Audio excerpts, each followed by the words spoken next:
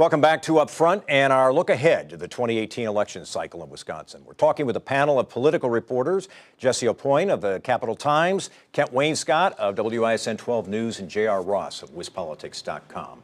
Let's talk about the race for U.S. Senate now. Democratic incumbent Tammy Baldwin is seeking a second term, and at least two Republicans, will battle it out in the primary. State Senator Leah Vukmir and Delafield businessman Kevin Nicholson.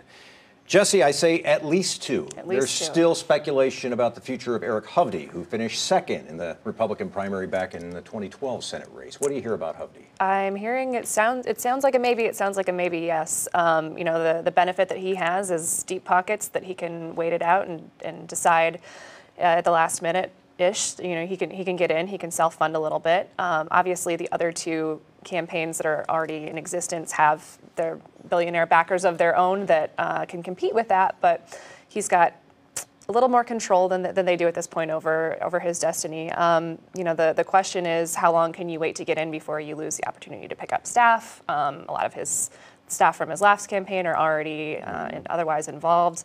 You know, a lot of them are involved with the Vukmir side of things. So certainly watching the two of them battle it out, though, I think he sees an opportunity to get in. Kent, J.R. was talking earlier about lanes and Democrats. Yeah. This would be curious to see exactly what lane Eric Hovde runs in as opposed to Nicholson and Vukmir. Right, because those two, the two that are already in this Republican race, have very clear lanes within the party. And Eric Hovde, that's a good question as to where he would fall. Leah Vukmir was a supporter of Eric Hovde's the last time he ran. He hasn't really been out there. He hasn't been in the spotlight since that last election in terms of, in the eyes of voters. And so he's got a lot of ground to make up, I think, in that regard if he gets into the race. J.R., how contentious is this primary likely to be? I think it's been fairly lively for being so early in the process. And you even have outside groups calling Senator Vukmir a rhino, which to me seems a little odd, but that's what's going on so far. We talk about lanes. The lane that Kevin Nicholson wants to kind of grab is the outsider, that he's this kind of new, fresh face, which also complicates Eric Hovde's formula because Eric Hovde wants to be the outsider, a businessman, not from politics. So if Nicholson can really grab that lane, that might alter Eric's decision. But because he wants to be this outsider, he's got to find a way to attack Leah Vukmir as an insider. Well, in Wisconsin, we're kind of different. The grassroots has become the establishment in Wisconsin with the Republican Party. We've been through the fights over Act 10, the recall elections. We've gone through our kind of purification process with the GOP and the Democratic Party too. So it's not like the grassroots and the establishment are separated. Like there's not like a race like another state or maybe like Alabama where you had more as this kind of like Tea Party guy. The Tea Party is part of establishment. So that's why you're seeing like this nitpicking of Leah Vukmir's votes for Walker's state budgets. The Club for Growth is attacking those, saying she voted for more spending and tax hikes. She said, okay, if you're going to attack me for that, why was Kevin going to say that he would oppose Governor Walker's budgets? She's going to talk about she's arm in arm with Governor Walker and these Republican reforms. This is the hard part, though, about being in elected office. You have a voting record. Eric Hovde does not have a voting record. Kevin Nicholson does not have a voting record. That makes it That's hard. That's the challenge that Vukmir has to overcome. That's difficult, but despite having that record, I think she also has a record of being a part of the more conservative wing of the Republican Party, and I think people who have followed her votes and have followed her legislation would be able to see that pretty clearly. Let's talk about Tammy Baldwin for a moment, because whoever advances in the Republican primary will face Tammy Baldwin.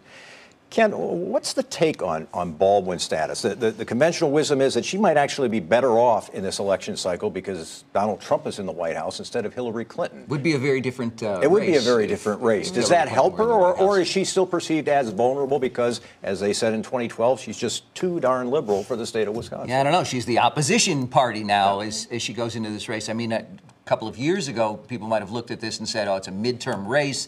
That certainly doesn't bode well for Tammy Baldwin. It's going to be a very tough challenge for her. It actually might work to her advantage now. She comes out, she's already come out swinging about the new tax bill that just passed. She's certainly got a lot of the Trump messaging that she has been attacking early on. She's going to bring that into this race. So, yeah, I think it sets up a very, very different dynamic than if things had gone the other way. JR, is this when it all comes down to it, I mean, are you really seeing two different visions for the Republican Party playing out here? You've got the the Steve Bannon vision, maybe. I mean, his PAC has endorsed Kevin Nicholson. And then you've got what is more of these establishment wing, or is that too simple a I view don't of know it? if it's two visions. It's a contrast of somebody's got a record and a relationship with the conservative base in Wisconsin, and somebody coming in who's trying to earn one. Now, Nicholson's got a great background to run as a candidate Republican, war hero, military background. He also Except is for that one little thing. one little thing. Former chair of the National Democratic College Democrats. What I've been told is that they know the ad is coming, whether it's going to be in May, June, July. There's an ad coming that will be working the primary of Kevin Nicholson giving a speech at the Democratic National Convention talking about these great democratic values. The question becomes, can he inoculate himself from that with primary voters? Because that ad won't work in September, October if he's running as Tammy Baldwin. But in a primary, that's a very difficult thing to deal with. Any sense of who Baldwin would rather face in this? Lee Vukmir. Rather face Leah Vukmir. Time for another break now. When we come back, we'll talk about the state Supreme Court race. Interesting race, as our court races always are, and especially about one candidate who's kind of breaking the mold on judicial races. Back in just a moment.